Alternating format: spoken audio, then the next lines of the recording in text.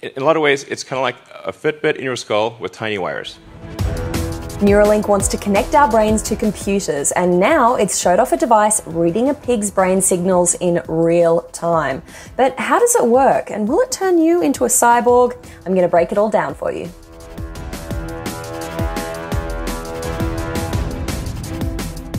Elon Musk is at it again. This time he was unveiling a new brain-computer interface. It's called the Link, and he says that one day it could cure everything from paralysis to blindness. Now, I'm going to explain all of this to you using the Galaxy Brain meme. Just think, starting off basic, and then I'm going to blow your mind. So step one, the basics. Our brains are made up of billions of neurons, cells with long, spindly arms that send messages via electrical spikes. Those spikes in electricity travel between neurons in a chain reaction, sending messages to the parts of our brain that control speech or movement, for example. When you move your arm, that action started as an electrical spike up here, which leads us to the second part of the Galaxy Brain meme, how Neuralink plans to read those electric spikes. According to Neuralink, your brain cells are kind of like electrical wiring, and rather than just having neurons sending electrical signals, those signals could be sent and received by a chip. Elon Musk unveiled Neuralink's implantable brain chip, the Link version 0.9. It's a brain-computer interface designed to be implanted directly into the brain by a surgical robot. Same-day surgery without a big incision or general anesthesia. You remove about a coin-sized piece of skull, and then you can just walk around right afterwards. It's pretty cool. The chip plugs into your brain directly via tiny microscopic threads. They're about 1/20th of the width of a human hair, and they connect with the neurons in your brain to receive and send electrical signals. Importantly, Neuralink says these electrodes won't damage your brain. If they're inserted very carefully, so that the robot actually images the brain and makes sure to avoid any veins or arteries so that the electrodes can be inserted with no noticeable damage. You sort of think like if you stab something with a wire, surely it will bleed, but actually at a really small scale, it does not.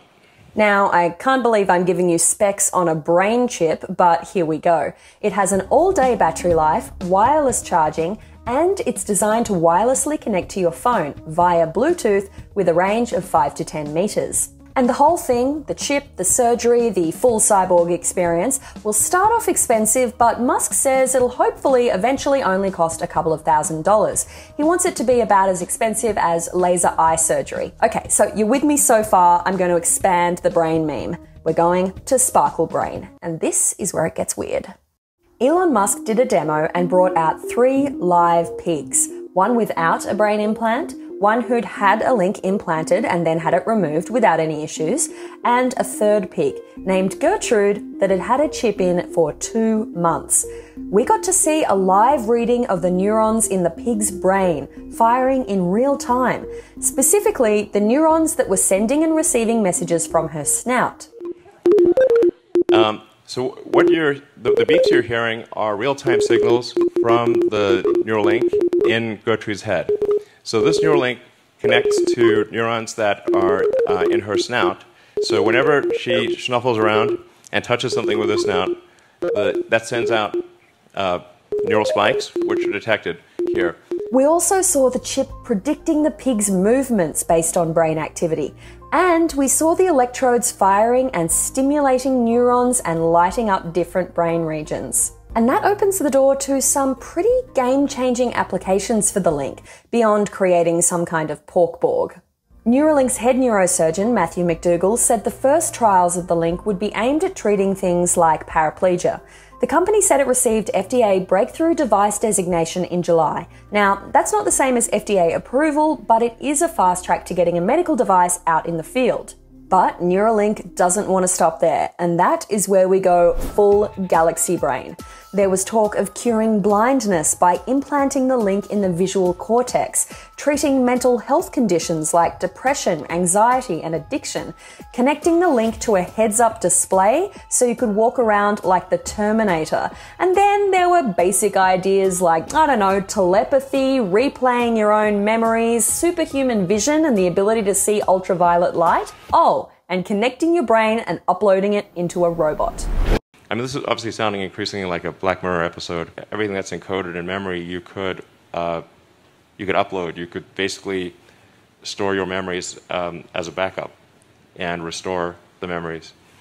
And ultimately, you could potentially download them into a new body or into a robot body. The future is going to be weird. A lot of these ideas are huge, but we didn't get any concrete timelines or really any idea of how they'd actually work.